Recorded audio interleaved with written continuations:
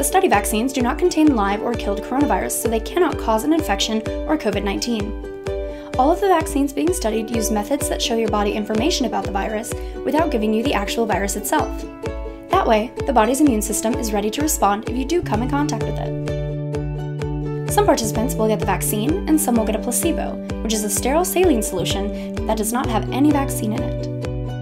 No one will know which group of the study that you are in, not even the staff, until the end. This allows the study process to remain unbiased. We expect that some people will be exposed to the virus in their everyday lives and may become sick. We will compare the two groups to see if fewer people get sick in the vaccine group than in the placebo group. This is how we will know if the vaccine works. Without volunteers living and working in communities, it would be like testing a raincoat in the middle of the desert.